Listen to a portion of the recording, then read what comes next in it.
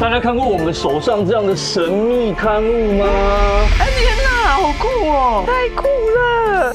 除了我做这个挑战，退役女优0204的电话，台湾拍的僵尸 A 片，这震惊到不知道该讲什么哎。有社交障碍，带这个娃娃回去陪伴，当一个慰藉。很多老先生购物完了之后，他觉得是帮助人的，可以让他们知道有一个真实的人，就真的在这边做这件事情，就是你们不孤单。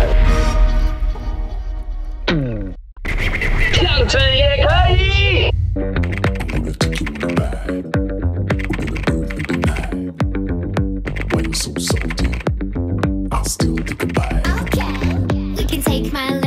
Hello everyone， 我是这样子的 Judy Chou。主持人，大家看过我们手上这样的神秘刊物吗？我自己其实是没有看过，但我以前在我弟的柜子有发现过，是不是？我也是在我爸的柜子里面发现的。在装啊！所以你们觉得台湾人到底色不色？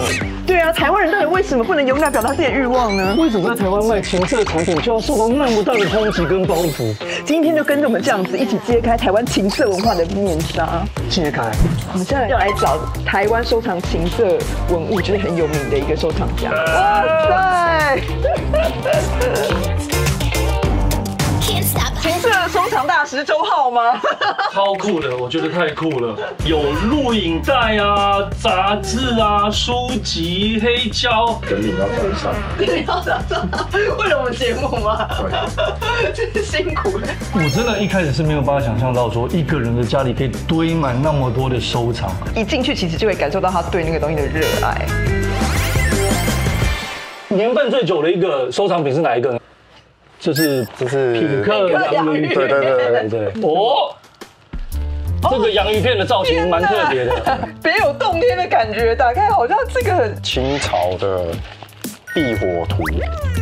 避火图是什么？是春宫图？它其实就是春宫，但是这个有蛮多种说法的。但是我比较喜欢一种说法是，他们会把它画了之后藏在可能书柜上或房子的屋梁上面啊，不要让人家发现。不是，因为它为什么叫避火图？因为古代的人传说那个祝融，火神是女的，所以看到春宫会害羞就跑掉。哦，天哪，这是一个历史的渊源呢，真的是一个小知识，学习。所以这是清朝的。对。看你的下一项收藏了，下一项有年份久远的收藏吗？保险套。保险套。天哪，这是多久的？这个是日治时代的。日治时代的。日治时代的保险套。然后它是羊肠的材质。对，以前的保险套是用羊肠做的。最早是鱼标。鱼标，对。这是用过的吗？没有，那我买来是新的，我从袋子里面拿出来的，对。然后我把它对折掉，不然它是这么宽。你们要摸摸看吗？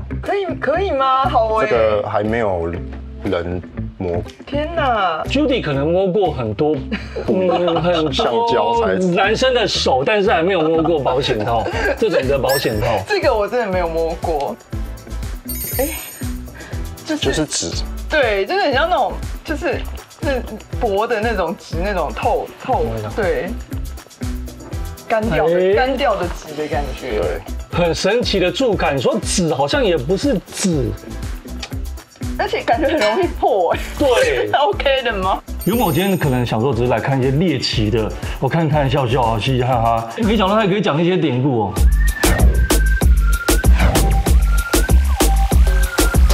台湾的色情的产业跟文化，就是从日治时期传进来，比较多样化了，比较多玩的花招花样比较多。你说像一些酒家文化跟泡汤的汤女写真的一些题材，比如说神符的系列啊，这是银行发的空白相簿，银行发送给员工的，让员工拿来收集照片。银行发，然后员工拿来收一次，天哪，好酷哦！对，这是日治时代的，天哪！那这个神符的这个情色小说，它做这么小本是为了方便携带吗？还是什么？它可能是方便携带，就是走到哪里看到哪里。对啊，方便跟人家交换嘛。可是它是盗版。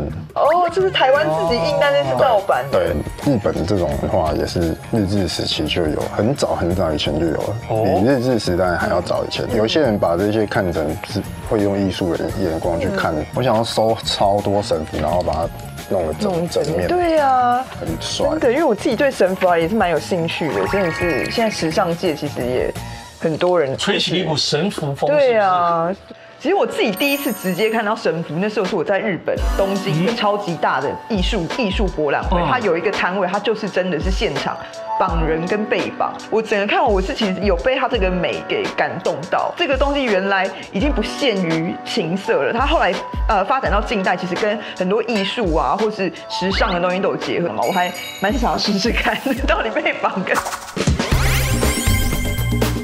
我现在心情就是既期待又怕受伤害，因为我等一下就要去体验绳符课了。因为这课程非常神秘，所以我事先采访了曾经上过课的同学。朋友，那我们要不要一起参加？上网，家人不知道。聊这种东西其实不是很容易。更大部分是艺术，想当那个艺术品，成就感可以绑出来一个东西，完成这个作品。你跟对方之间的互动，绑的过程，甚至去跟对方互动。因为在做这个的时候需要很多沟通，就是你喜欢什么，你不喜欢什么，会感觉到他其实是把身体交给你的，那种被信任的感觉。更加去了解对方。对，要看人，我都还蛮喜欢的，因为它其实不同感觉，就是它有点像辅助，就是 OK 往对更爽，对，碰起来也很爽啊。但不碰的时候也会觉得很舒服，就是它是一个不一样的境界。就是当你被吊上去的时候，在空中，你就是像有一种就是放松感。哦，放松，就是你飞起来了。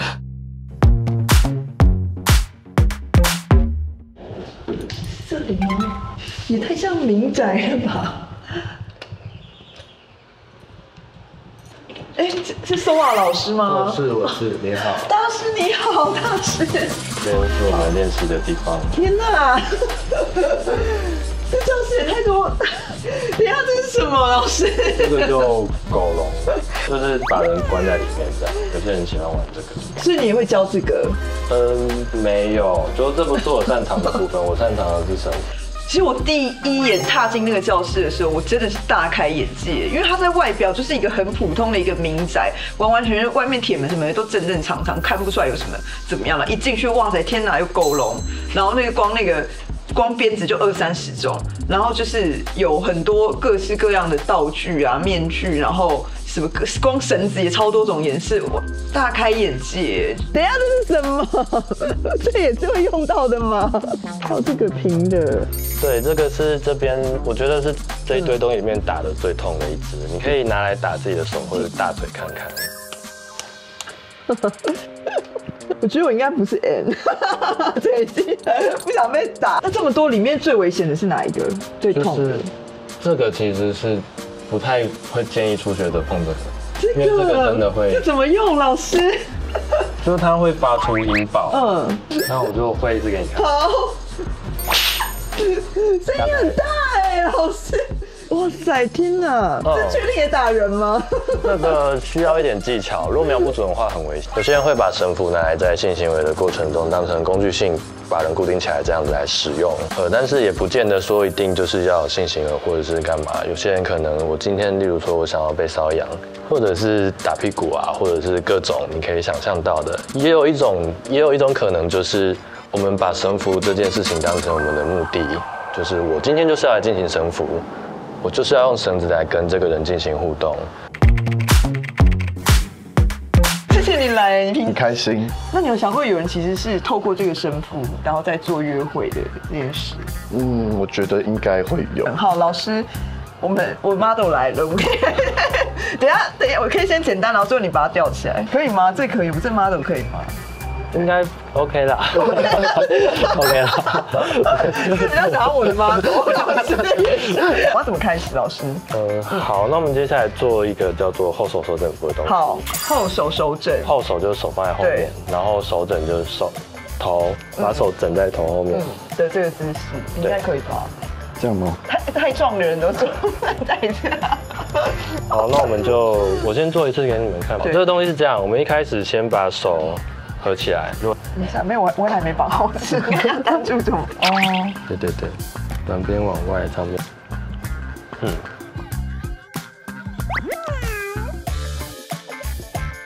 手指还有知觉吗？我觉得痛并快乐着跟我想象中的不太一样。对啊，因为刚刚你有听到我的感想，天哪，好多汗。对啊，就是其实透过这个过程是可以去练习跟对方沟通的互信的那个东西。你是任我摆布的耶，我可以就是打你什么都没办法。来。哎，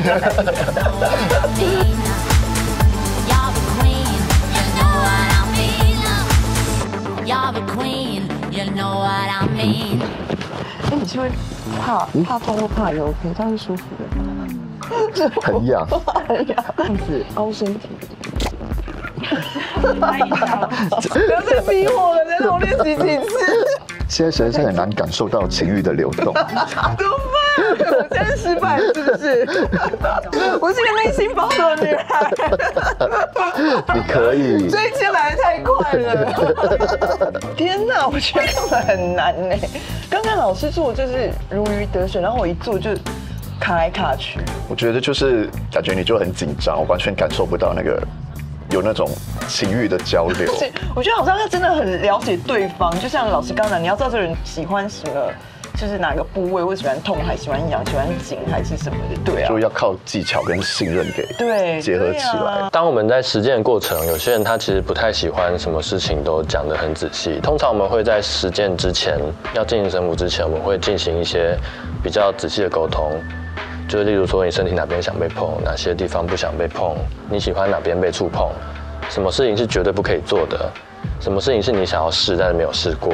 实践的过程中，就是比较细微的东西，就会是在一边做，然后一边看对方的反应。我觉得我们再多试几次好了。可以边绑边聊八卦之类的。对，然后边放歌，感情会很棒。对，然后就是我们会培养出一种超友谊的概念。对，柏拉图式。我觉得很棒哎，但是我觉得真的，不管我们刚刚多失败，但我们两个感情又更进一步。对，对不对？一个很棒的经验，真的。对，就是还是会增进两个人的情感。SM 你们知道是什么吧？就是施虐跟受虐。对。那之所以会变成 BDSM 这个词的原因，是因为例如说我今天有玩绑缚跟调教的，或者是玩这个的、玩那个的，觉得说啊，什么才是真的这个东西，什么不是，然后因为这样子，所以才出现了一个 BDSM 这个组合的名词，就试图把大家都纳进来。哦。但是这词还是有一些缺陷，是我们现在只用的是 Kink。K-I-N-K。对 ，Kink 非融于主流的，然后不那么典型的，性实践，然后只要你觉得它是，它就是。那等下，我看到一个奇怪的，老师这是什么？这个是木马。木马。这个就是跨坐上去啊，就是女生吗？我现在可以跨吗？当然可以啊，如果你踩这个是不是？不用直接就上得去了。首先不要跌倒。真的是要就直接这样子吗？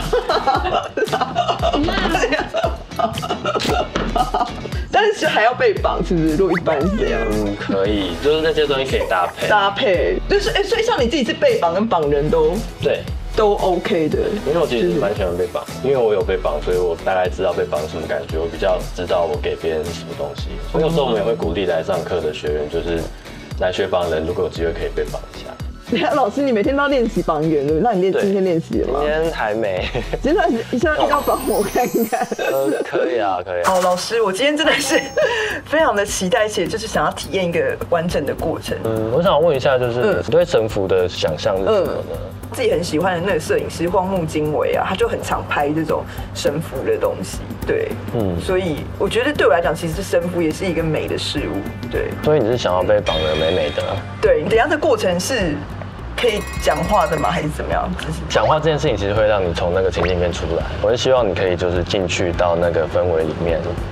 所以如果可以不讲话的话，也许会是比较理想的情境。因为我第一次绑你，然后你可能也是第一次被绑，你可能不太知道，就是如果有任何不舒服，不管是身体或心理的，你都可以马上跟我讲。好，然后我们就也许可以停下来，或是看怎么做这样。好 ，OK， 没问题。各位，现在就跟我一起揭开绳缚的神秘面纱吧。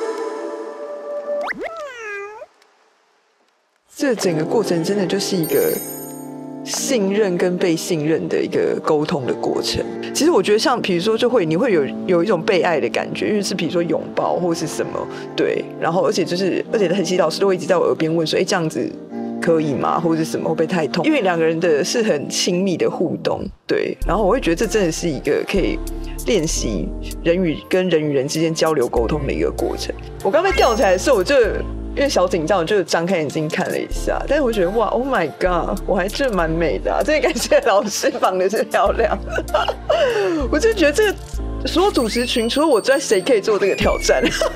其他人被绑起来能看吗？对不对？其实我第一眼印象看到老师的时候，周王老师，我就觉得他其实哇，好斯文，是斯文文，然后就是其实好像有一点点害羞的感觉，然后没想到。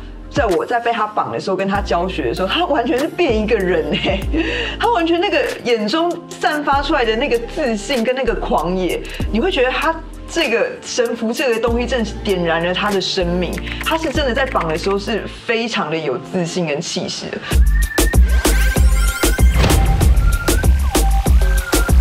这个粉红色的皮箱里面藏着什么宝物呢？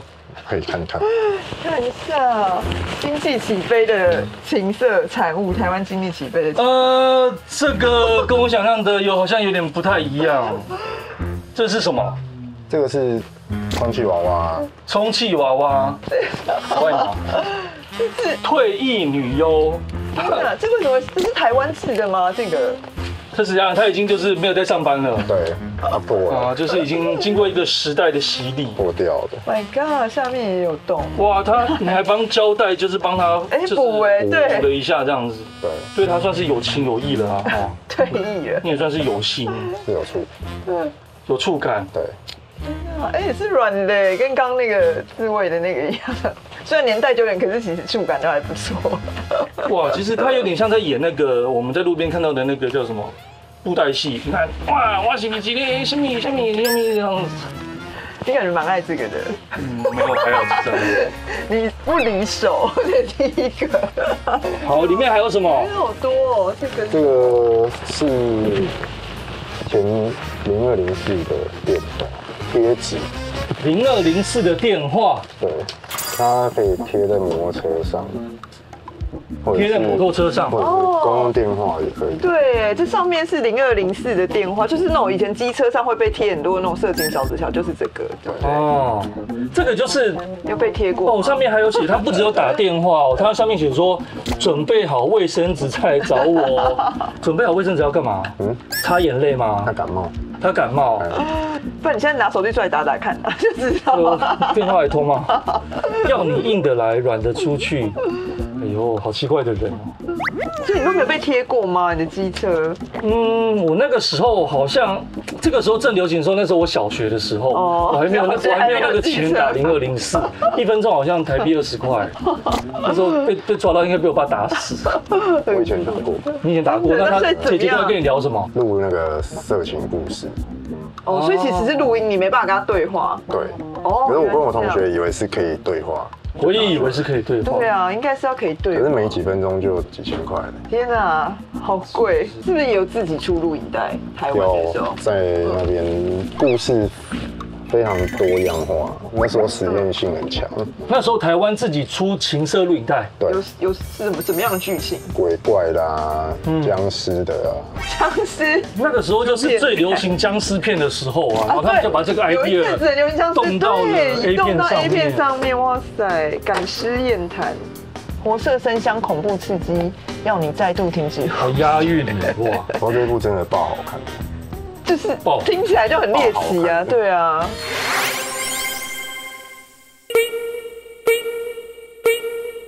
我真的不知道台湾有拍这种片子，太屌了！天哪，我们觉得有生之年可以看到这个，真的，我真的没有想到我可以看到这个台湾拍的僵尸 A 片。那风流的应该是道士吧，不是僵尸。天哪！太直接了吧，就是完全没有任何的铺陈，而且那个僵尸是没有表情，所以台湾早期 A 片是有都全部是无套。我到现在也是觉得有点震惊，我震惊到不知道该讲什么哎。感觉如何？我觉得我现在脸色跟僵尸一样苍白，我真的没办法。谁？我不知道，我觉得我是丢回去的，我觉得我真的没有办法。对呀，我真是看人会倒洋哎，真的，我的男性荷尔蒙都不见了。真蛮有趣的，就是一个有趣的。天哪，我们居然看了台湾经济起飞时期拍的 A 片。其实刚刚什么配乐、道具各种都是算蛮有用心的。对，这拉外景那么多人，知道多少人？对，台湾还是蛮有创意的哦，果然是经济起飞时候，感觉那个外景团队，我觉得可能二三十个要。对，台湾很棒。像国外或日本啊，他们有所谓那种密保馆，荷兰有情色博物馆，泰国也有保险套的博物馆，台湾为什么就是真的不行？对啊，就好像很避讳去谈这些事，就等你办了。真的就对啊，等你了。我脸书明天才会恢复正常。你干嘛停掉脸书？因为放展场的照片啊，是被检举哦。他侦测。哦，侦测。你看连脸书都那么保守。那你这样就是收了24年，你爸妈支持你吗？当然不支持啊，老派的父母亲一向都是功利主义至上。他就是会把你的东西丢掉什么之类吗？以前不会，但是会去找出我偷藏的东西。对。然后就骂你这样子。有的，记得好像还有到学校给我难看。真的怎么样？啊，就是班上的 A 片轮到我了。结果后来我藏在抽屉夹层，被他们找到，他们就跑到学校去，站在后门就拿着那个 A 片看着我这样。对啊。所以，那你这一次你上个月办展的时候，你爸妈有来看吗？我妈有来了，就稍微瞄一下而已这样。所以他就问我说：“那你放这些东西，邻居附近有没有讲什么？”这样子，他们还是会觉得外人一定会有异样的眼光啊。Hello， 请问你有预约要买古物是吗？哦，你是他女朋友，很漂亮哎！哇，周浩真是人不可貌相，很漂亮哎！你女朋友几岁啊？自己说。23，年轻哎！爸妈知道你那个未来会想要介绍吗？会。会希望他们也了解这些东西，但是我觉得很难，因为家里很保守，然后妈妈要是基督教的。因为爸妈也是保守的。周浩，我觉得他的这些收集这些东西，真的也不是乱收集的。包括他说他办一个展览，然后有600多个人来看，然后而且每一个东西他都会仔细讲解给来看的人。对，所以我觉得他是真的有心想把这个文化就是推广下去。而且你其实听他讲话，一点都不会感到什么污秽色情。对，没有，他其实不只是有在收集一些很猎奇的东西，我觉得他真的很喜欢这个文化。对啊，对于老物这种东西，所以我觉得是真的是有必要，真的有需要他这样的一个人呢。对啊，真的一定要他有这样的人才可以把这些东西都保留下来，继续流传下去。太酷了，太酷了！有没有看到大家比对一下？太酷了！还没有火烧之前是黑麻麻的一片，你火烧下去，变裸体就露出来。可它火走的时候，它会慢慢再把衣服穿回去。飞机杯90年代那种抛弃式，它后面有弹簧。我把它下半身翻在想说可能是没有脚，就下半身一翻起来竟然是这个样子。电动按摩棒，80年代的。这本书叫做《六姨太外史》，让我想到那个周星驰那个电影，里面写的文字也很有趣。林医生也由流经而到了流血，这一对狗男女终于一个脱阴，一个脱阳。你说的那个是脱归阴，破坏之王啦。破坏之王。大师兄娇喘一声倒在何金莹怀里。所以他的电影非常的了解，因为他念的是《金瓶梅》。天哪，果然真是有研究，你随便都可以真的讲出来是《金瓶梅》里面的，勾起我们小时候很多记忆耶。他那个粉红色的箱子打开一个台湾的一个时代。对啊，第4台也一堆什么蓬莱仙山呐。然后那时候好像还有一个很特别的东西，就是充气娃娃吧。对，那时候刚进来的充气娃娃，那个外表是让人很难吃得下去。所以像那个现在真人娃娃还有情趣用品现在的发展，我还蛮想知道现在怎么演变的。台湾的情趣用品跟真人娃娃已经进化到了什么样的程度呢？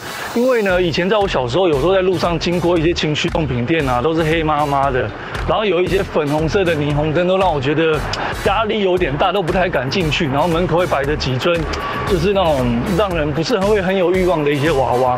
所以我们今天来看看现在的情趣用品店进化成什么样子。哇！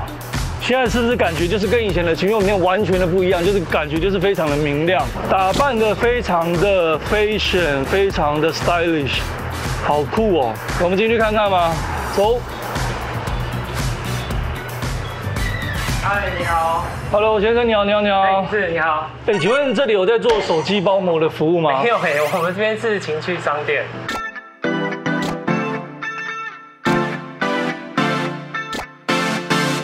情趣商店，对，情趣商店，情趣用品店不是都外面有一个粉红的霓虹灯，然后打造的暗摸摸的这种样子吗？那可能是传统的形态了。我们现在都是这种，就是清新的风格啊，友善的啊。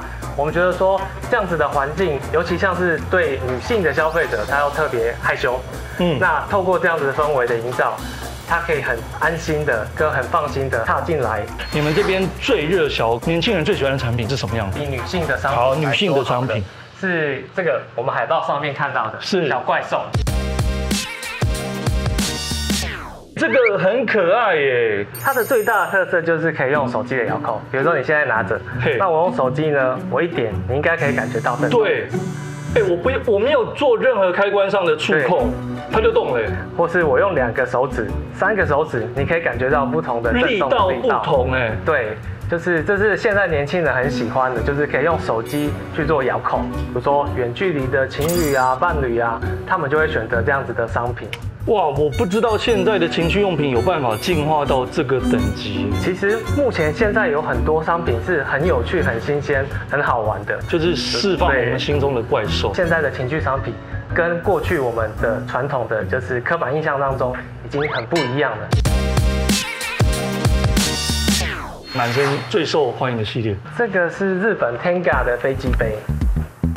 这是飞机杯，这看起来像是果冻，怎么会是飞机杯？它其实是水晶的造型，它就是设计，当你使用完的时候，你就把它摆在桌上，不用摆在抽屉里，不用摆在床底下，摆在桌上。那我假如我手指伸进去，可以感觉到那种？可以啊，你可以伸进去看看。那我可以伸啊？你可以感觉到就是它的包覆感。哦，是可以大概感觉到那个意思啦。哦，现在真的情趣用品真的是不只要结合实用，然后还要结合就是所谓的时尚性。对，我觉得真的很不同。那我了解，原本我以为这样的一个里面的所谓的你刚才讲的浮游球，我以为只是可能设计跟美观，但是其实结合了实用。对，男性用的 Tenka 设计杯竟然还可以进红点设计奖，然后还有很多新的不同的设计，是让我可以放在床头做展示柜，然后一般的人是不会看得出来那是飞机杯的一个设计，我觉得也很酷。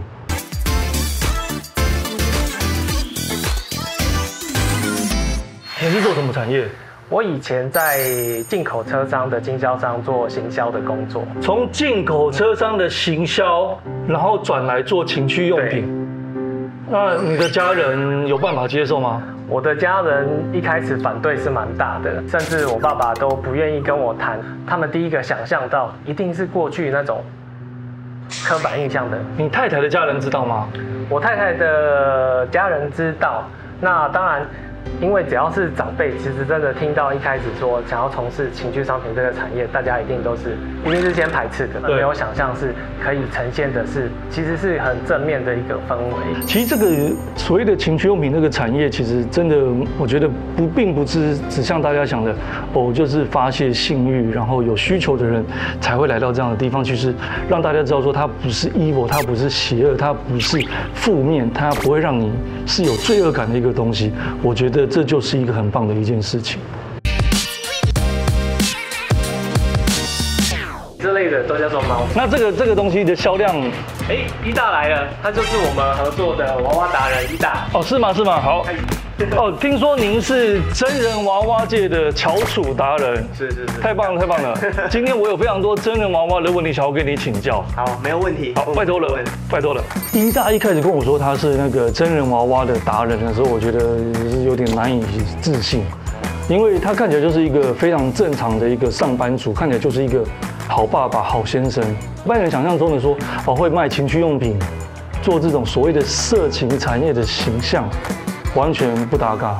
是这样的，我觉得现在的真人娃娃都好漂亮，有几只甚至长得跟我前女友还有一点几分相似。真的，你前女友那么漂亮？是这样，就是我觉得现在的真人娃娃就是跟以前有很大的一个差距。这几年就是头部越来越精致啊，是，越来越那个有灵魂在这样子，然后它的触感什么，还有可动的关节越来越多啊，像它这个眼睛都是可以动的，最近还有增加了那个舌头和牙齿的套件，像它这个关节都是可以动的，手指头都有关节，那所以可以比耶出来。哎，真的吗？我摸看看，对。哎，它那个触感真的还蛮像真人的呢，而且都有弹性的回馈这样子。对，然后它这个身材是这个身高里面胸部最大的。是吗？我可以看一下它神秘的北半球吗？请看，除了看以外，我刚才心跳漏了半拍，真的有像呢，很大，真的有像，让我怀念起我就是失联已久的前女友，真的有像，有这么大吗？有，真的就是有过之而无不及，真的有像，而且那我再看一下，它就是它的那个整个那个肌肤的那个触感啊，真的可以让人家就是在一个很寒冷的一个冬夜，就是排遣自己的那个寂寞。特别是我觉得那个耳垂啊，它那个紧实的那种感觉，它那个脸，对啊，真的很真哎，很像哎，胸部有那种扎实，然后很实在的那种回馈感，对，而且他的头发应该昨天还做过护发，就是不错，有点光泽，随时想换都可以换。这个等一下他裙子露出来，帮他改了。真人的娃娃因为有它那个实体的那个回馈的那个触感，所以真的还蛮特别的，就是它那个回馈的那种感觉是还蛮真实的，就是有真的感觉在摸一个真人的那种感觉啦，然后包含是胸部啊、耳垂啊、脸部啊、大腿，其实可以让你真的去感觉到说，哦，好像有一个人在陪伴。我发现那边有一根小尊的，为什么它的 size 这么小呢？它是缩小版的大人，缩小版的大人。对，因为其实娃娃很重，很重，因为它全身都是金属骨架。哎，对你没有讲到，我没有想到重量这个问题哈。光是这一尊，这位小姐她多重？32公斤。比我想象的重蛮多的哎，我抱看看，你抱看看，公主抱，手放这里，对。哇哦，可以练深蹲哦，真的蛮重的，32公斤，我不知道这么重。大家有些人讲对32公斤没有概念，你就想你出国的时候，你的一个行李箱紧绷就是23公斤，叫你飞一些比较特别的国家，像是欧洲或者是土耳其这种地方，你紧绷你可以放到30公斤，你就想象你的行李箱塞得全满，大概就是那个重量，真的是很重，而且因为它很长，而且它的重量在哪？好像在头，对不对？它重量在这里。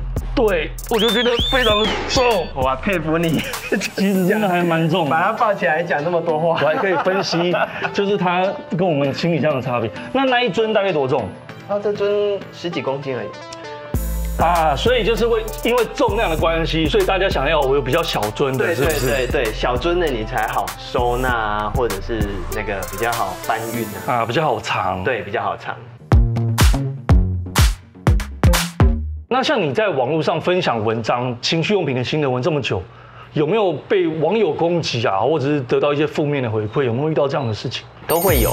那我比较严重的一次是被起诉妨碍风化。妨碍风化，对，有这么严重吗？反面的就会觉得说，好像很变态。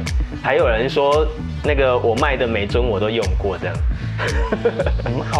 我哪有那么多时间？像一开始把这些真人娃娃买回来的时候，没有穿衣服，没有穿衣服，那所以每一个买他的一个产品的一个玩家跟客人，应该是不是会帮他打扮，对不对？对，我们非常推荐帮娃娃打扮。如果你纯粹是为了要泄欲的话，那不如用刚刚你看到那些飞机杯还比较轻松一点。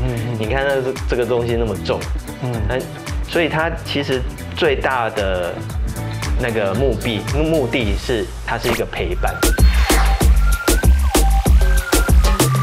我自己就有小孩，然后我的小孩从小在情趣用品的环境长大，还有这个娃娃，对，然后说娃娃是姐姐要帮他梳头发。我们让小孩子学性教育，不是让他去 enjoy， 不是让他去沉迷，对，是让他在接受到错误的观念或者是错误的态度，甚至被攻击的时候，他可以马上做出反应，要让他去懂得去保护自己。对，我觉得义大做的最好就是说，他用一个比较健康的方式去让小孩子了解到说，这是他爸爸的一个工作。或许现在在这个阶段，小孩子还没有办法了解说义大在做什么样的一个工作，可是至少他愿意用一种方式去跟他的孩子沟通，这是我很欣赏义大的一点。我们好像已经到了哦。真的，它外面就很酷哎，有没有？它的收藏真的，一看就是会让人家眼睛为之一亮的感觉。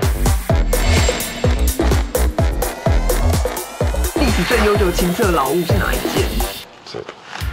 从这包装拿起来，感觉就很老。对，它上面还有别人的名字，别人家的住址。对，客人留货要留地址。对，哇，天哪！这上面又是那个灰尘，可以看。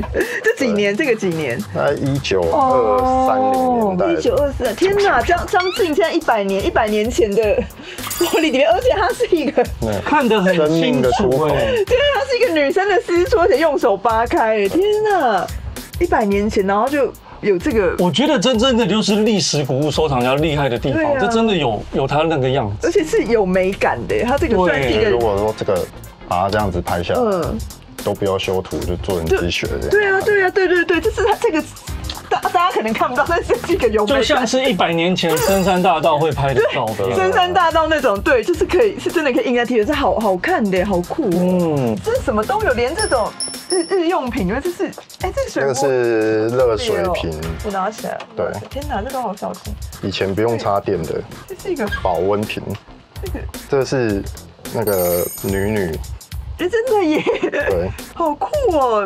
居然这是几年代以前的？这是80年代的。80年代台湾的吗？台湾制的，它下面有打。哦，它下面 Made in Taiwan 耶。所以你这是怎么收到的？这个那个雅虎奇摩拍卖，雅虎奇摩刚卖，它标价多少？刚开始的时候，什么都卖，什么都不奇怪，300多块吧。300都被标到，那现在可以卖多少？真的，里面还蛮完整的。对，我觉得这个还好，没有到很贵。喜欢的人就是喜欢它图案嘛。是。每个人都会有一种性的那种本能，那你自己呢？你自己的一个性的启蒙是什么样的一个状况之下？第一次性启蒙就是后面那个维纳斯高香。那么多猎奇的东西，结果你讲一个维纳斯，因为那时候国小啊，也不知道什么叫做 A 书，什么叫 A 片的。是怎么样算启蒙？就是你是小时候就看着他吗？还是？对啊。你不要问我，现在还情窦未开，所以就是我不知道启蒙是什么意思。但是你怎么会有这个是什么？家里翻到的吗？还是什么？这是我妈嫁妆。哦，你妈的嫁妆。以前摆在他们床头的。你妈的嫁妆，所以这也是很多年前吗？还是？对啊，40几年了。40几年。对。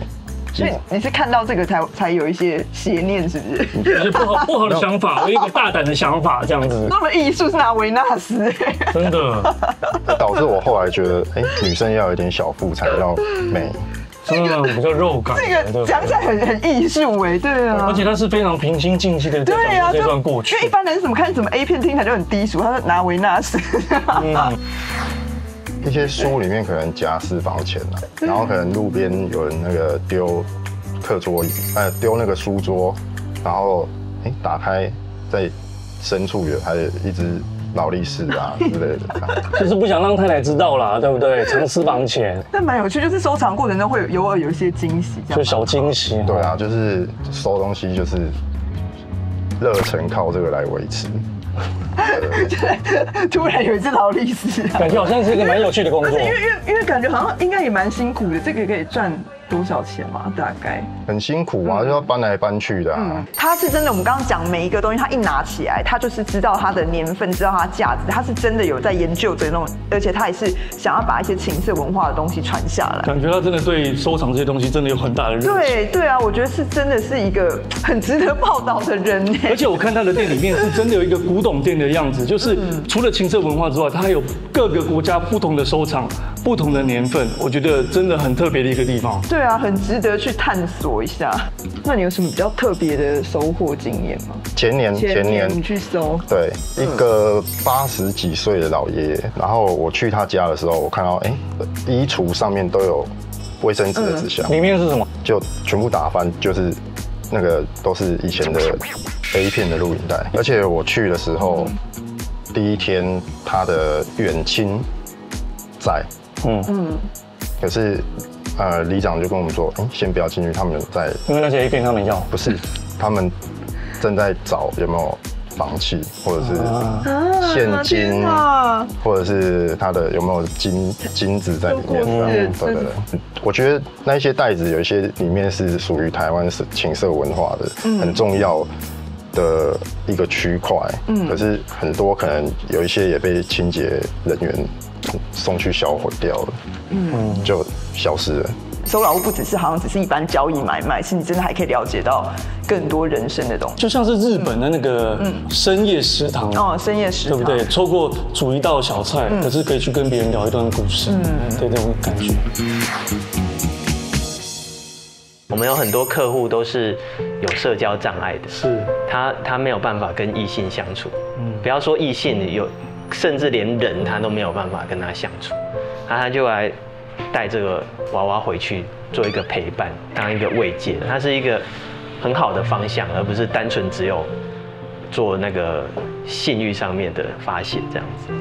我们希望就是每一个走出去我们店里面的客人，他可以体验到说，哇，原来情趣商品它是好玩有趣的。那还有很多老先生，他可能在购物完了之后，他会告诉我们说，他觉得我们这个是帮助人的事情，他就这样跟你说，对，它是一个正面的事情。我们觉得这样是很有成就感的事情，可以让我们觉得，我们要把这样子的正面的形象，就是告诉更多人。小时候我发现自己喜欢 SM 的东西，那时候家人不知道为什么，有事没事就会说玩 SM 都是变态，然后你以后不要变成这样。当我后来发现网络上面有一群人，他们也在做这件事情，觉得这件事对我来说意义非常重大，就是原来我不孤单，就是我不是只有一个人在做这件事，然后我不是那个奇怪的人，就是做这件事情没有什么不好，没有什么不对。你其实可以想象，当这样的小朋友在家里，他发现自己喜欢这些东西之后，如果被家人发现，或者是被朋友知道的话，他们会怎么样的反应？对，那我觉得这个时候，如果有人能够让他们知道我们就在这里的话，这会是一件很好的事情。